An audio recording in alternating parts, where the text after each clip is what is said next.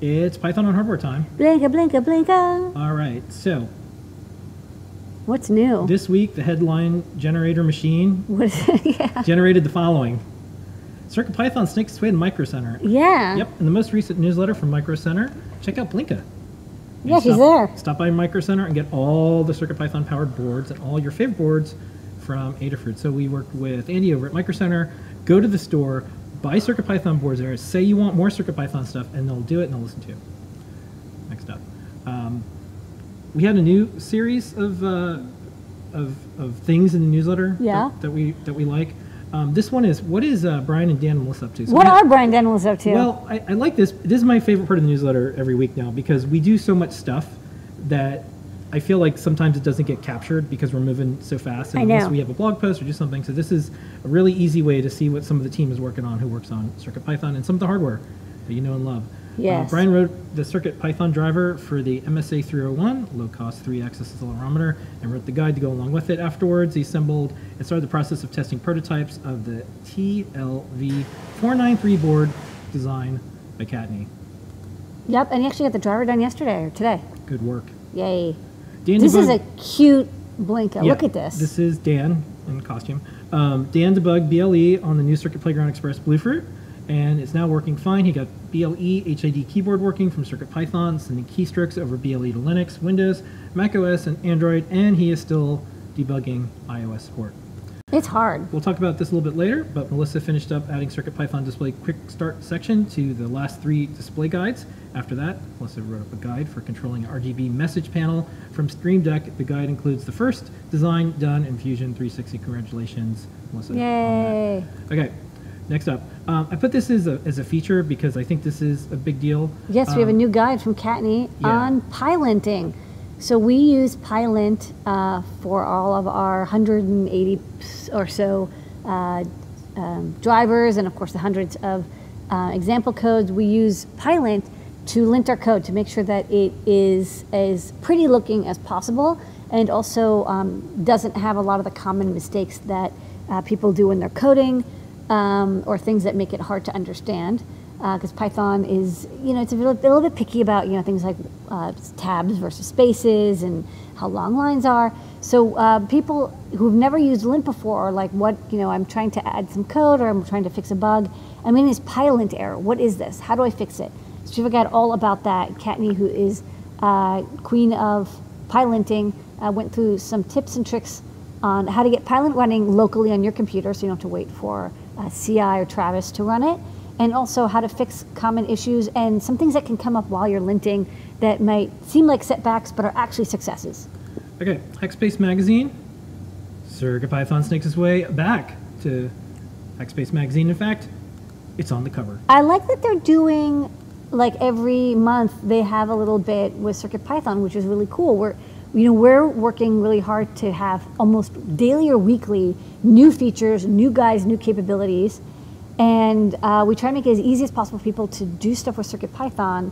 And I think that if you have a weekly magazine, having like a half a page or a quarter page with whatever's new in CircuitPython, you'll always have something new. Yeah. You'll have content. They're once a month, and they do a really good job. This is a lot.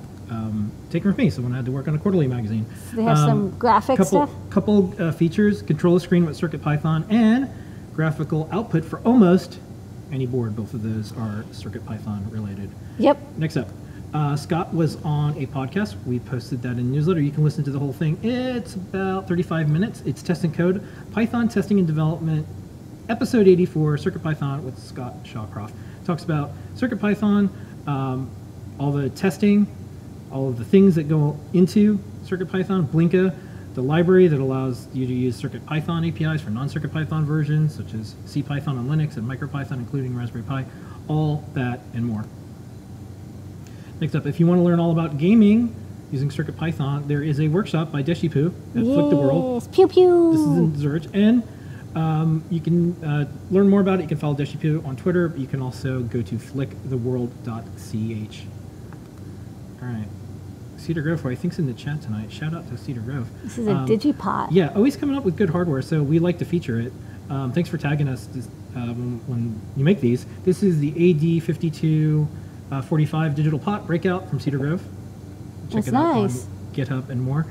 Speaking of hardware, Feather takes flight with the XB3 boards from SparkFun. Yeah, this is a Feather compatible. They don't call Feather, they call it Thing Plus, and it's a little bit longer, but you can use Feather wings with it. That's right. And now it's using the XB modules. I didn't know they had these little wireless modules. I don't use, honestly, I actually don't use XBs that much.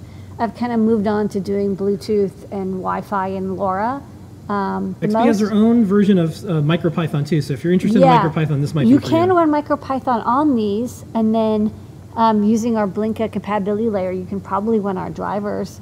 I haven't tried it, but I think somebody should, and they'll probably find success. Okay. Speaking of feathers and more, over on the MicroPython GitHub, you can see, looks like MicroPython support is coming to the Feather M0 Express, the Adafruit Itsy Bitsy M4, the Trinket M0, the Mini SAM. Yeah, there's a lot of SAMD stuff. SAMD's coming. So the thing I will mention is that this got merged recently. It's only, I think, the USB REPL right now. It's using TD-USB. You can get a REPL. I don't believe there's any hardware interfacing yet, but that's coming If you're really into this, you know what this is about, and you're going to check it out. Yeah, okay. And maybe help them out. Next up, Nordic announced that they have their Thingy91. It's nordicsemi.com/Thingy91. And it has one of our favorite chips on it. It also has some cellular. So we'll figure out if there is something that we can do with this. Next up. Nice. On the show and tell, Scott mentioned this, but I also wanted to screenshot it. So we posted up this video, and Gadget, I worked at a long time ago, posted up a video of Playdate, and they went through some of the development, some of the testing, and they also said never going to be a lockdown device. So for us, that's very interesting, and Scott's going to be at PAX asking them what we can do to get CircuitPython and more running on it. I think we'd have a really big developer community, and that's what it's all about, making games, so I think that'll be kind of cool. The opposite of a open device is when things get locked down. And it looks like, and this is, you know, I'm on these calculator sites. You're like on the calculator. I am on the, yeah, and it is a site. This is TI Planet. This is TI Planet. And TI Planet it's a planet. And TI Planet said, hey, like, looks like TI is locking down third-party firmware on the calculators that originally started supporting CircuitPython. It was a version of CircuitPython, then they called it something else. And now it's a little unclear about the future of putting third-party firmware on the TI Python module and or the calculator. So we'll see. Little bit of unknowns. Hopefully they'll allow people to do that if they really want to. Maybe they could just agree that my calculator might not work afterwards. I think hacking stuff is kind of, if you're hacking your calculator, you know what? You're in the good spot. I mean, they benefited from using open source CircuitPython. So. Yeah, so I think TI should allow this. Okay, next up, we're still on the watch for a RISC-V device that has lots of RAM and USB. This closer. This one has a little bit of RAM, but it has USB. This is the Giga device. It's the GD32V RISC-V. Yes, the Giga device. We actually use their flash. The QSPI flash we use on our boards is from Giga device. It's high quality. Espressif also uses the GD QSPI flash, and they're also well known for making STM32 compatibles. Not licensing STM32 design, but making pin compatible boards. So this is similar. This is kind of like an STM32 pin compatible, but it uses RISC-V. And like I said, it's getting closer because it has native full speed USB, but it doesn't have a lot of RAM. We need a little bit more memory if we're going to use this for CircuitPython. Hopefully, like 64K or more. We'll be there. We'll get there. That's why. So that's why we put this. It's like, hey, here's the direction things are going. We joined the RISC-V Foundation. We have some RISC-V feathers planned and more. So, anywho. And then this was on the Pycon blog. Next year, 2020, April 15th to the 23rd, Pycon is going to be in Pittsburgh, Pennsylvania. We're probably going to go because that's that's pretty close. Yeah, and we'll see folks there probably. We'll probably do something as well, and it's close to us, so looking forward to that. And then up until September 2nd, there is a massive Python programming Humble Bundle. It benefits foundations and charities. Check it out. You can get like $360-something worth of stuff, and it's DRM-free, multi-format, and lots of good things. This one is by No Starch Press and Humble Bundle. And with that, here's the Python on Hardware News. That's the Blinka News. Okay.